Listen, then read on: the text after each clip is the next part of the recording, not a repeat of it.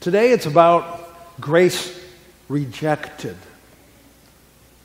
Our gospel lesson from Luke chapter 20, which is on page 1633, is our foundation of where we're going to be going today.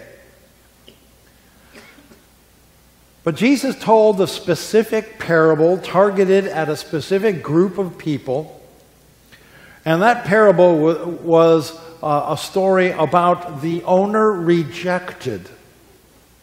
Now you may think about it and says, wait a minute, the owner rejected? The story says there was a bunch of servants involved. Yes, there were. But when one rejects the servants, you reject the owner. Think about it a minute. The treatment of the servants. What was their job? What were they supposed to do? Well, we look at the parable. He says, right there in verse 9, a man planted a vineyard, rented it to some farmers, and went away for a long time. The key phrase is rented it to some farmers. Now, if you are renting a house or renting an apartment, do you not owe the owner, the landlord, your rent? Of course you do. That's part and parcel of living. And do you not, when you own a house, if you haven't paid your house off yet, do you not owe the bank? Of course you do. Well, here are these farmers who were rented out this piece of property that the owner sent his servants to say, where's my rent? The treatment of the servants were, as we look at it, abysmal at best. They beat one and sent him away empty-handed. The second one they treated shamefully and beat. The third one they wounded him and threw him out. These tenants, these people who were on the land of the owner, not only treated the servants shamefully, but by means of treating the servants shamefully, also treated the owner with shame and indignance. They're basically saying, ha! You can't do anything about this. Why?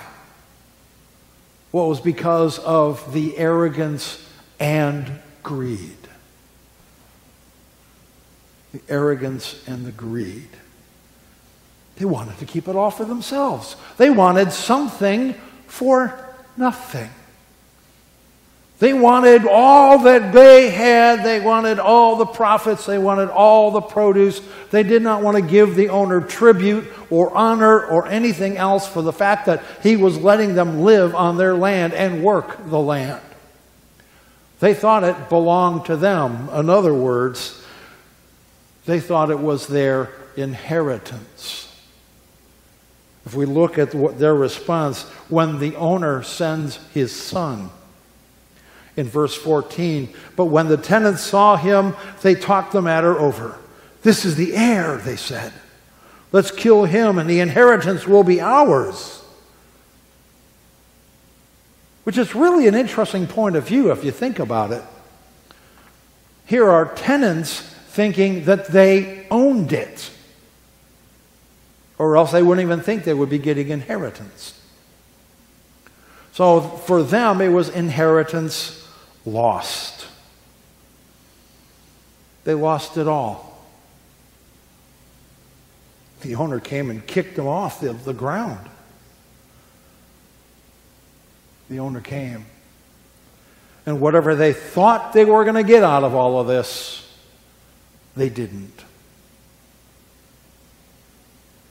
Like I said earlier, Jesus told this parable to a specific set of people. So let's take a look at the hearers of this. And we find the hearers are the priests, scribes, and elders. The priests, the scribes, and the elders. This is the time. When is this happening? After Palm Sunday.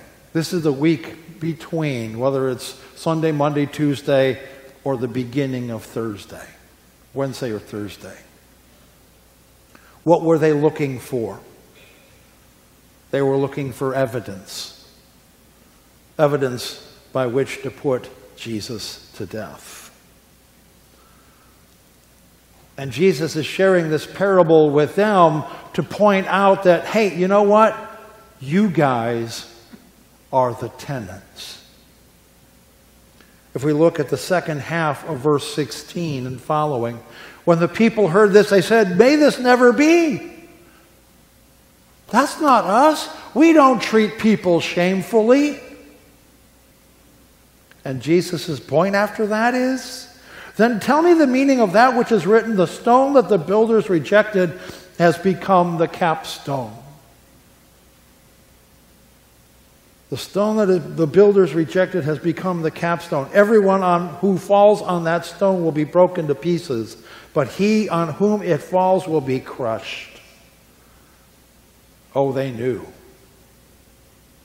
Once they heard that, then they began to realize what the Israelite people did to the messengers of God. Think about it for a moment.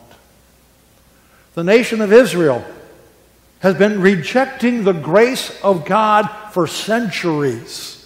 They've been thinking it's all about them. It's all about, wow, look at me. We're the promised ones. We've been given this wonderful land. Now it's mine. They had totally forgotten who gave it to them. And then when God tried to get them to turn around and repent of their sins, receive the grace and renew their lives, God sent to them the prophets like Isaiah, Jeremiah, Ezekiel, Daniel, Elijah, Elisha, and many others. What was their response to God's chosen messenger saying, "Turn around, repent of your sins"? What did they do? They put a good number of them to death. They chose, "We're not listening to y'all." For example, Jeremiah. Jeremiah is going to the priests. He's going to the elders. He's going to the leaders. He's even going to the king of Judah. He's going to them, and if you don't repent, this is what God's going to do. God is going to remove you from your land. God will take you away from that which you hold most dear. They chose to listen to the other voices. God's not going to do that. God's going to bless you.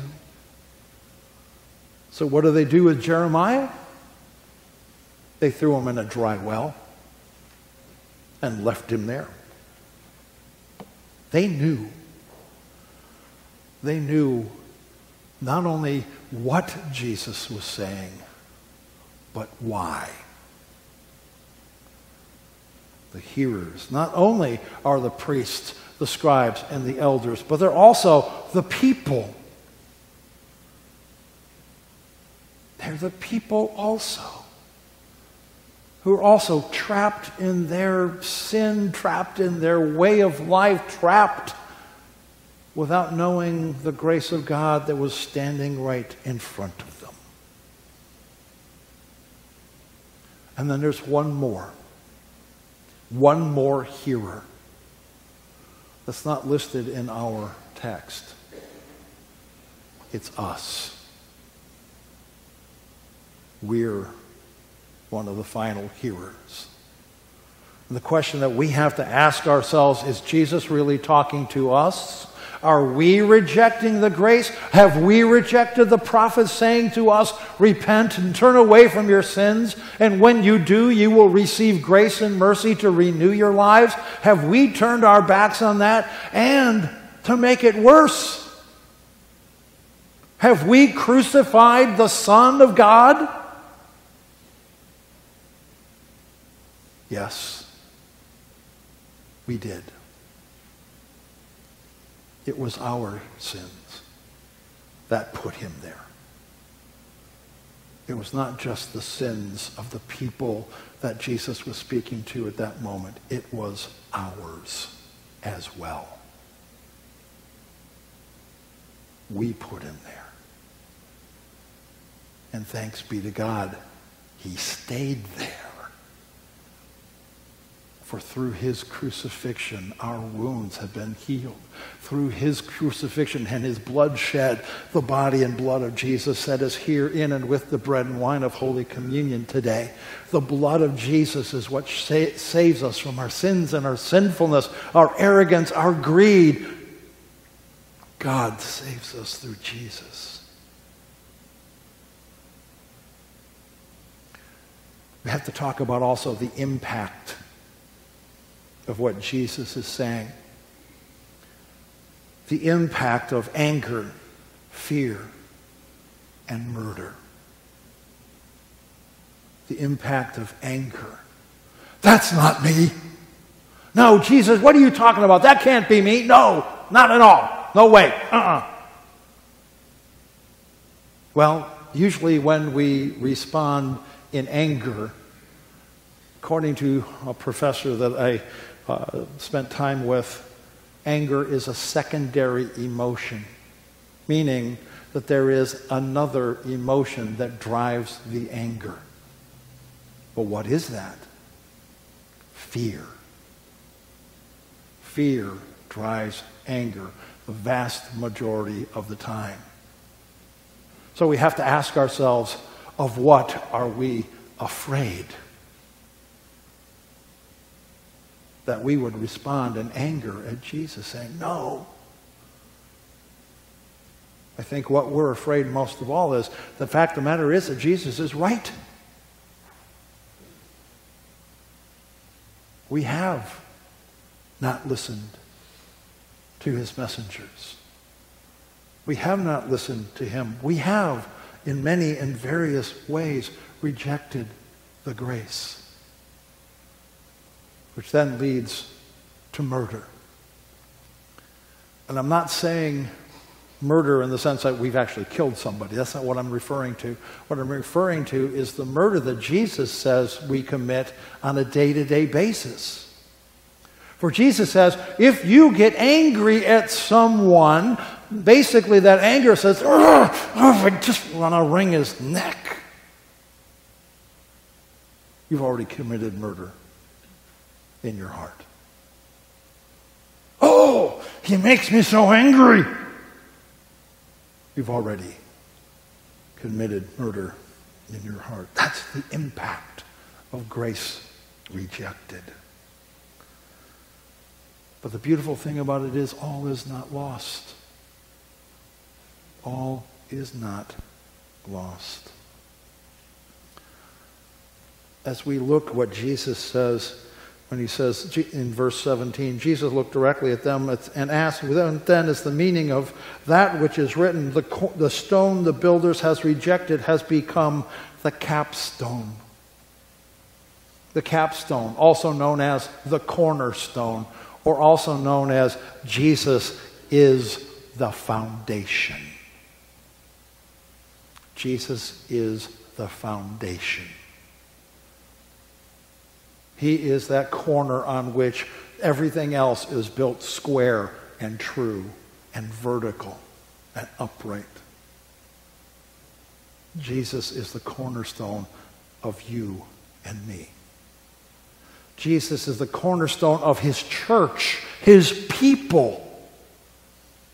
Yes, sometimes he has to chastise his own church. Yes, sometimes he has to say to the church, excuse me.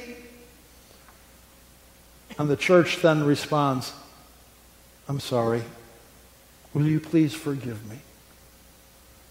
The church responds with repentance, coming to God with a contrite heart, humble, only to be lifted up by what Jesus says. I forgive you. Comforted and lifted up and strengthened by the grace. Jesus is the foundation of everything. Jesus' rejection is our salvation. Think about it a minute. If Jesus was not to be rejected, then where will we be? Jesus was rejected. He was stricken, smitten, and afflicted by God, so that we would not be. Jesus' rejection was for our salvation and our forgiveness. Jesus' rejection as a teacher, Jesus' rejection as a leader, Jesus' rejection as the Messiah himself showed to us that he is the Messiah. Let's think about it in this way. Jesus is hanging upon the cross. The Pharisees and the scribes and the priests, they're all standing in front of the crosses, and they're saying to Jesus mockingly, "If you are the Son of God, come down off that cross, and we'll believe in you." They were hoping for a miracle, much like Herod tried to ply Jesus for a miracle. They were hoping for a miracle in their own minds. You know what the miracle was? There was a miracle that happened on that Good Friday. The miracle was that he stayed on that cross. He took our punishment. He took that which belonged to us because we are sinful people, and he gave us grace. All is not lost. God has given you and I grace and mercy and peace. The capstone, the foundation, the life of Christ is ours.